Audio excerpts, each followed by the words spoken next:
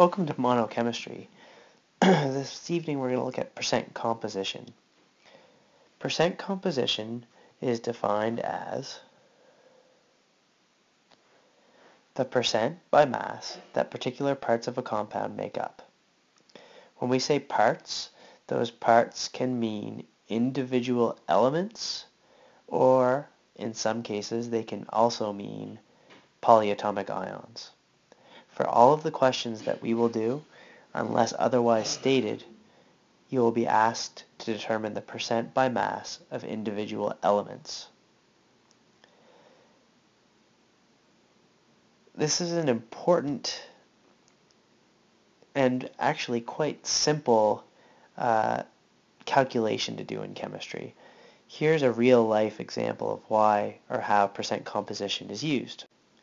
On the back of any food label, you will find the nutrition facts. And in the nutrition facts, it will be broken down into 4 categories. You'll have your fat, you'll have your carbohydrates, your proteins, and usually they have sodium as well.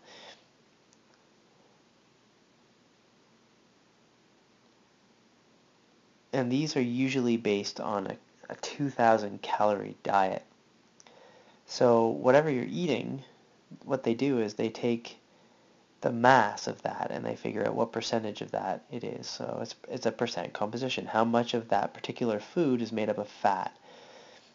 And how does that compare to your daily value, that your daily recommended value that you should be eating? So for instance, in this particular picture, you've got your total fat for the whole thing is 3.5, so that's how much fat's in it. But compared to what you should have in your diet, that's only 5%. So if you ate one of these crackers, I guess they're crackers, you'll get 3.5 grams of fat, but that would only be 5% of your daily recommended intake if you're eating a 2,000 calorie diet per day. Okay, so that's a practical application of this, and again, basic chemistry composition it's not really a hard calculation. I'm going to show you right here. We'll do a sample problem. A simple question that you might get would be find the percent composition of sodium chloride. Okay, so here is how you would set up the problem.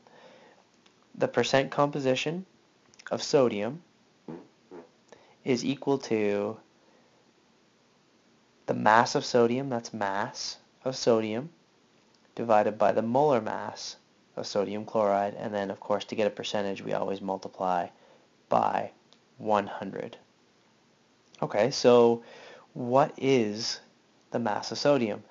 I don't know, Mr. Monahan, I don't know what the mass of sodium is. Well, if we're comparing it to the molar mass, the mass of sodium is quite simply the mass that you would find on the periodic table. Now, if it wasn't the molar mass that we were using here, if say you were given a question and it gave you the mass of a substance, the mass of a substance is so much is made up of sodium, but then you wouldn't use that. But if it doesn't give you any information, if this is all it gives you, you're going to use the molar mass and the mass that you'd find for sodium on the periodic table. So let's figure this out. The percent composition of sodium and sodium chloride is equal to 22.99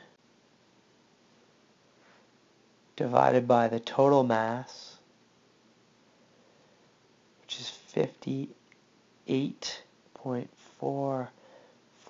And again, you don't really need to include units. There will be no units in percent composition. Grams divided by grams or grams per mole divided by grams per mole will cancel out. And then multiply that by 100. So the final answer for sodium is going to equal, and the final answer for that is 39.3%. Okay, so that only does one of the elements. The other element, chlorine, well, there's 2 ways I could do that. I could do it the same way. I could set it up so that I found the mass of chlorine divided by the total. So it would be 35.45 divided by 58.44. Or another way I could do it would simply be to assume that I would only ever have 100% of this, which is true. And so the percent composition of chlorine would have to be 100 minus my 39.33. 100 minus 39.3. Now, if I'm not completely off my rocker, that would be 60.7%.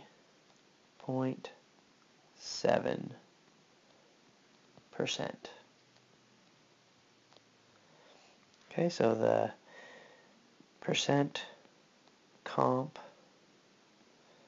of the Cl in this case is 60.7%. And that, in a nutshell, is how you do a basic percent composition problem. Now, there is another type of problem where it specifically gives you the mass of a substance and tells you what the mass of the individual elements are.